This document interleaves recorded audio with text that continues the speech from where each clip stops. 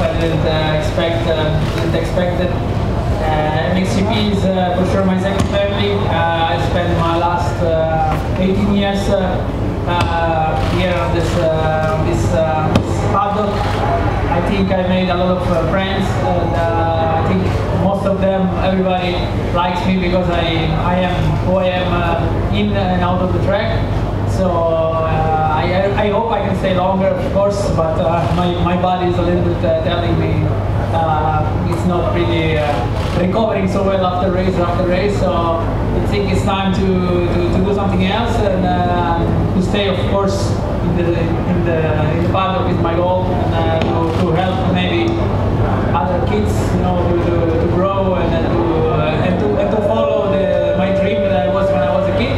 And yeah, I don't know. Thanks everybody for this amazing journey. I'm really happy to be here, and I hope I can continue to help MXGP, of course, and also all the kids having this dream.